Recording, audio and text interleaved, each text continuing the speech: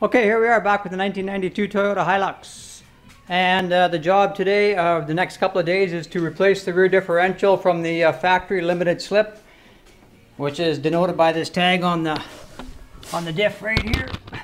If you have limited slip, you'll probably have this tag here, which says LSD right on the pumpkin. So the job is to take out the LSD diff because the clutches are pretty much shot. And they say the clutches on these Toyota Hiluxes and 4Runners and such only last for about 40,000 kilometers. So they're notoriously weak, limited slip clutch packs. So I'm going to take it out and I'm going to drop in an Eaton TruTrac rear end. It's already been shipped. It cost me 800 Canadian to get it. And I got to go pick it up. So the first stage of the job is to get this third member out of here, which comes out from the other side. I drain the fluid from here. So to take out this third member, so I got to drop the drive shaft, take out all these bolts here, drain all the fluid out first, take the third member out, and once I get to that point, I will be done for tonight. Okay, I got the tires, wheels ready to come off.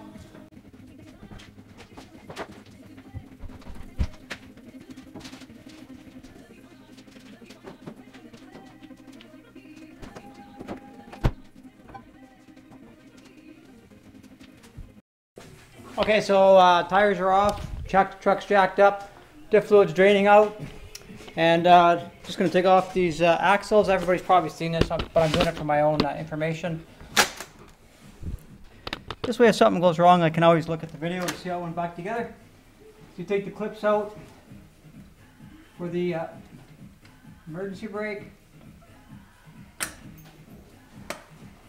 It's good to have a little container to put all these pieces in.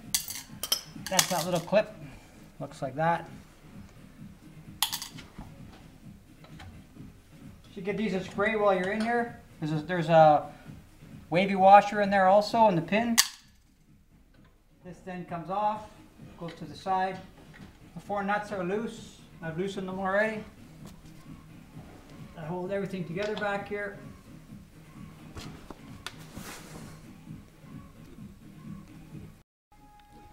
Okay, so the 4 nuts are loose on the back here. 1, 2,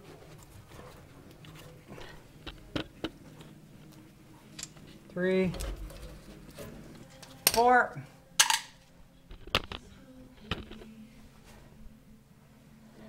And I suggest you get a proper flare fitting type wrench for taking off the brake lines.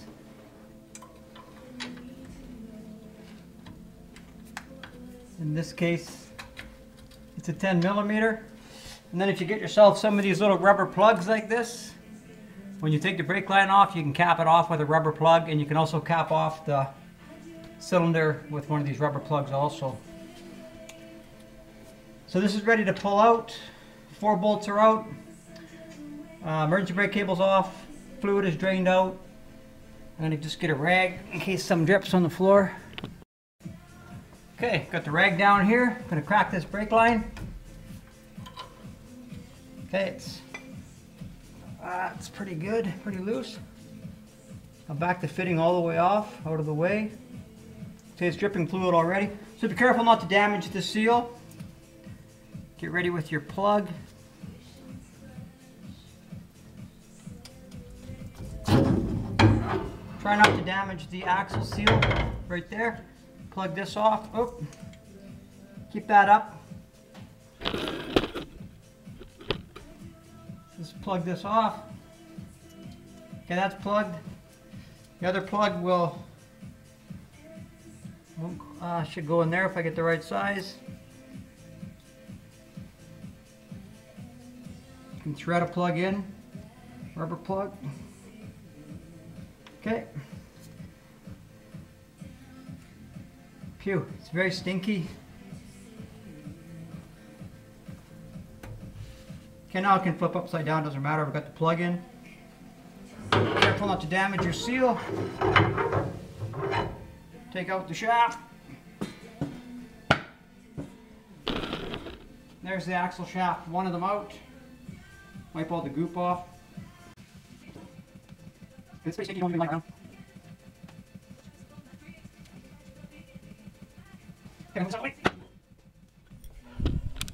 That's it. One side is done. There's the plug on the brake line. There's the plug in the other part. Just threaded it in lightly. And I've got 2 plugs left over for the other side when I do it.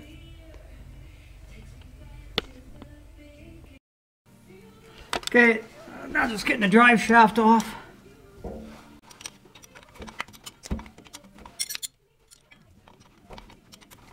Kind of rusty.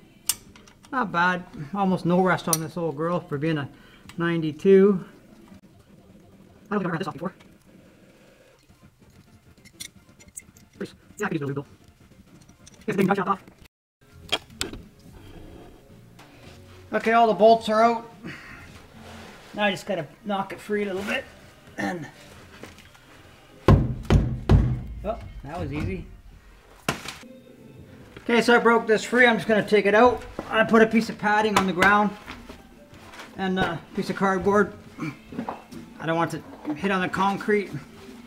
Not too sure how heavy it's going to be. That's pretty heavy. Oh, that good thing the cardboard was there. Okay, and that's it. It's out. And there it is. And there's the empty hole. This is the third member. We'll just pull it out from underneath here. Okay, so I pulled it out where I can look at it, and I haven't done anything yet except had a quick look. And the first thing I see right off the bat is a tooth, half a tooth missing. That's not good. So if I turn it, I don't see another tooth missing. Oh, that's the same one. Well, I don't know when that happened. So I guess I have to buy a new ring gear now. Oh boy. Well, it's a good thing I took it apart and found that. Okay, we're back with the 92 Hilux. It's been about a week. I got all my parts ordered up. And we're going to just check the backlash on the old one. This is the old one with the broken tooth on it. I showed you, and we'll just check the backlash here. And so that's sitting at 0. I know that's at 8. 0, 8. So we're getting, it's got about 1/8 thou of backlash.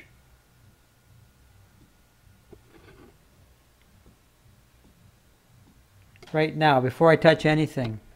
So, which is kind of odd to me because it seemed to have a lot more backlash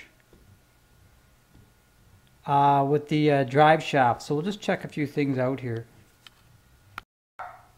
Okay, so I punched my my things here. I got 2 dots on this one, 2 dots on this one, and I got 1 dot on this one, and 1 dot on this one. So I can take these off now. Everybody says it's important that you mark these before you take them off so they go on the right way around. And both marks are on the top. This is the top of the diff. So I'll get rid of some stuff here. Okay, so I took off the little fingers here. There was one here. And one on the other side. Now I've loosened these off. So I'm going to try taking this apart.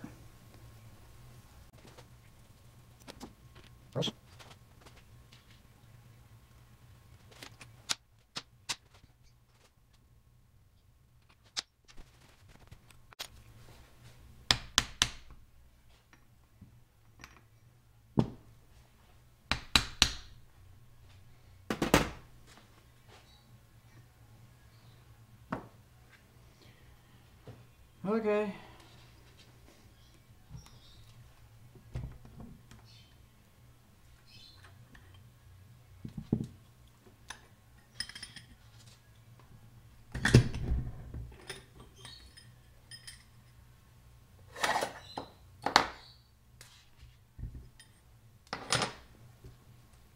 Okay, and there it is. Out.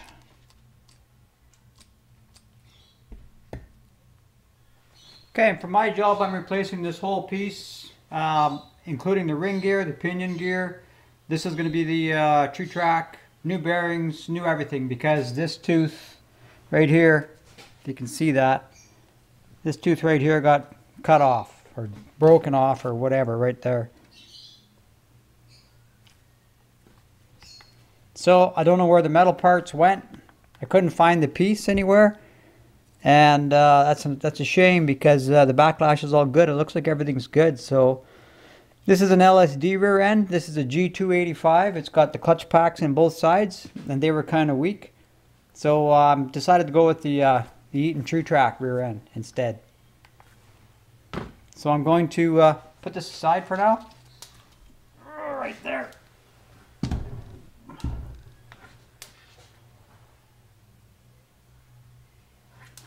And we'll see about taking out the internal parts of this guy next. So that's going to be the pinion. Now I still don't see any parts. I wondered if I might see the pieces from the broken tooth, but I still don't see anything.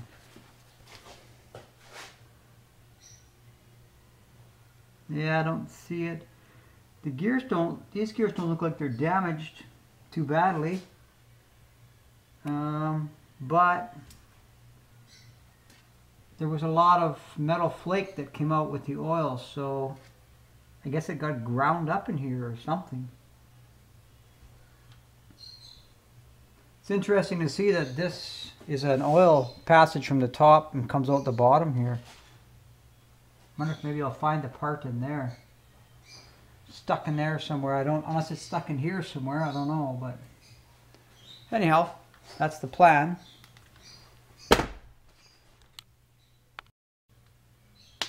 So this is going to be the part that's going to replace that, like so. I'll have to get the new bearings pressed on, or I'm going to press the new bearings on. And this is an Eaton TruTrac. Unfortunately, what I don't like is what it says here, if you can read it. If the camera would zoom in, it's upside down. It says made in Taiwan. So I was just assumed that these would be made in the States or Canada or North America somewhere. However, they were made in Taiwan, so all I can do is hope the quality's there. I'm sure it will be, with any luck. Okay, so we'll get busy starting to change this out. Okay, I put the nut on upside down so I can bang on this without damaging the threads. And I'm just gonna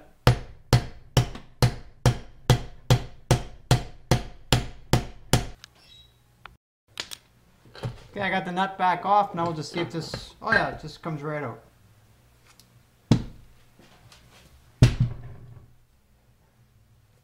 Okay, so you don't really need a press for that, I don't think.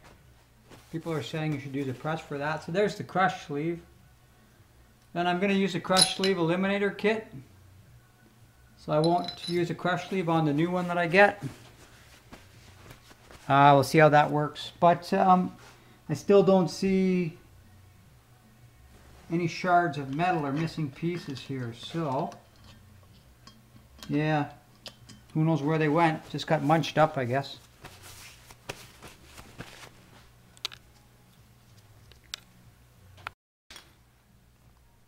Okay, I just want to record all this as I take it apart so that if anything happens when I'm putting it back together, I can refer back to this video. So this is the crush sleeve, just going to come off. This bearing is stuck on here, that's just going to go there for now. I have a bearing separator. I see there's a big spacer in here.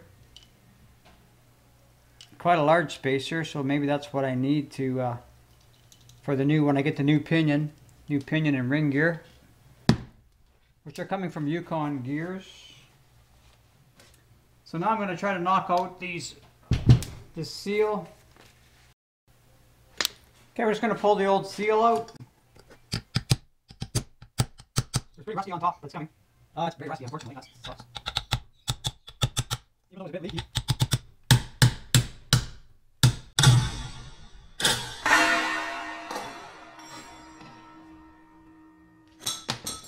So,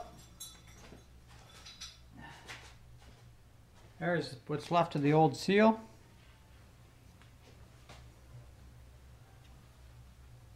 It's not rusty on the inside though. Just a good fit. There's the two parts. There was a rubber there, and the rubber was completely shot. So that's garbage. I'll just keep it here for now. Okay. And then there's the oil slinger here. And the bearing. So there's this oil slinger plate. Goes on top of the bearing. Keep the orientation right, I guess, or I'm going to anyways. I don't know if it has an orientation, but we'll just make sure I don't mix it up. SK bearings. Bearings are still okay. What? Getting all the bearings. Nice there. And then I'll get these races out of here next.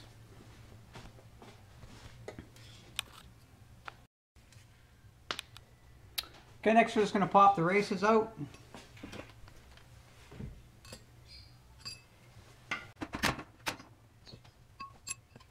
Okay, just pop it. Yep, there you go.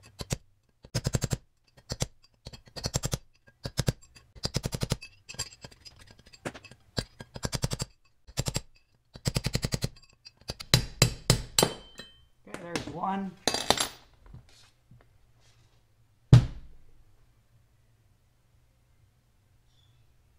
And that goes with that guy.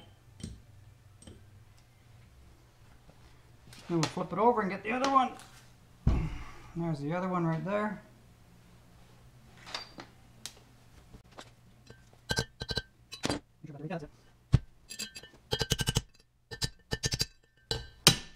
Okay, that's the other one. And that goes with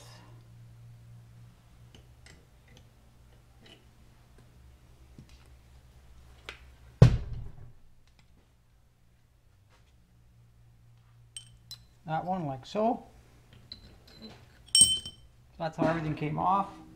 Okay, now we have an empty differential housing ready for the new parts.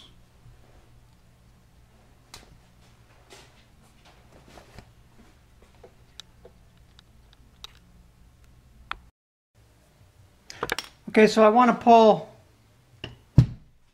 this bearing off, and I don't have, the splitter I have won't fit. The splitter doesn't want to go in there.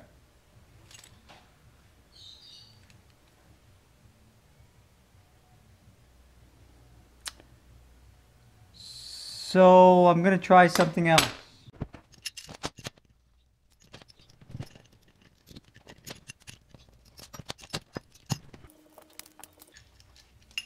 So we turn this into a two-legged puller.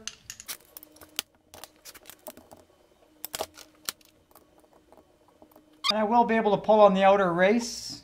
That bearing's no good anyways, so if it gets destroyed, I don't care.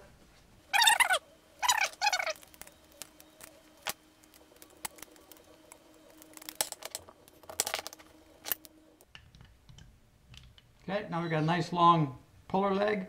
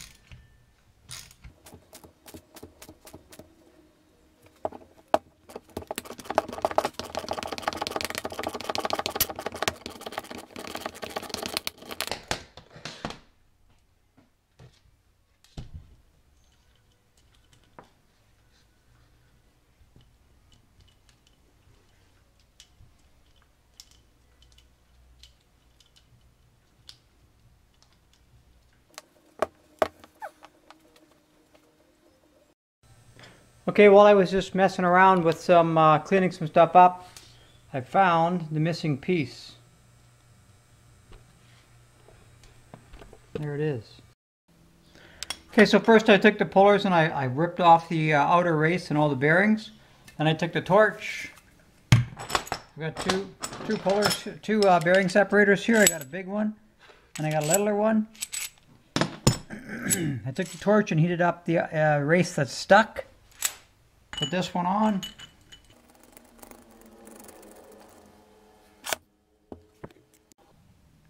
Okay, but I stopped, I got the bearing to, or the outer race with this heat to move up quite a bit, but I quit because there's a spacer in there that I don't want to damage with this. So now I'm going to switch to the bigger one and maybe I can get it to move a bit more. Okay.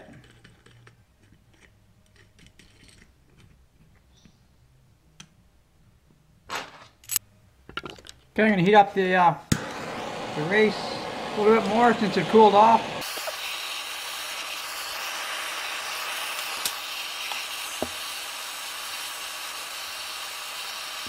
We'll try that.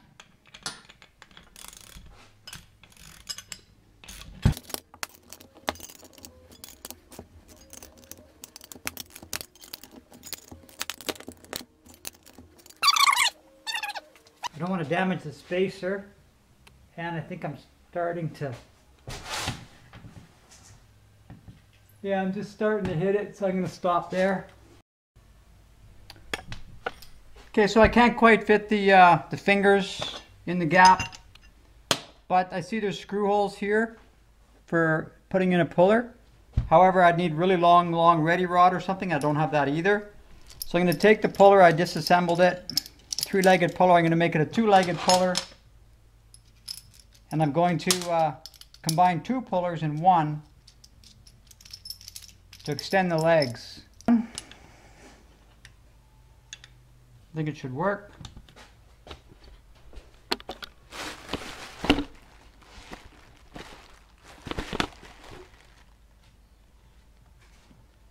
What size goes on top? Got some stress on it.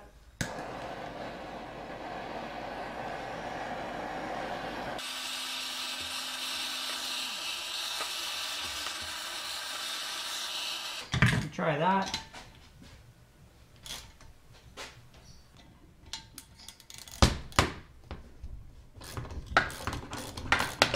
It's wrecking my puller.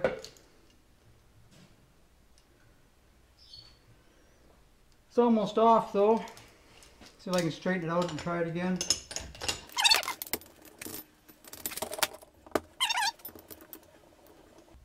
Okay, I had to straighten my puller out so it pulls straight rather than on an angle. So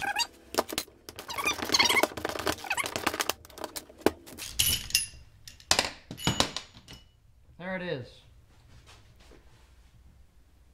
Ugly piece. And the piece I didn't want to damage was this shim right here.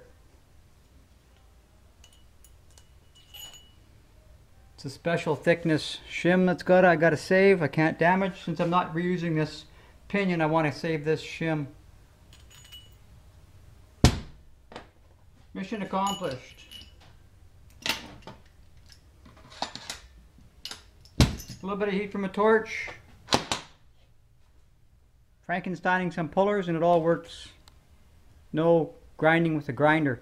The trouble is if you grind this off with a grinder, you can see how thick it is.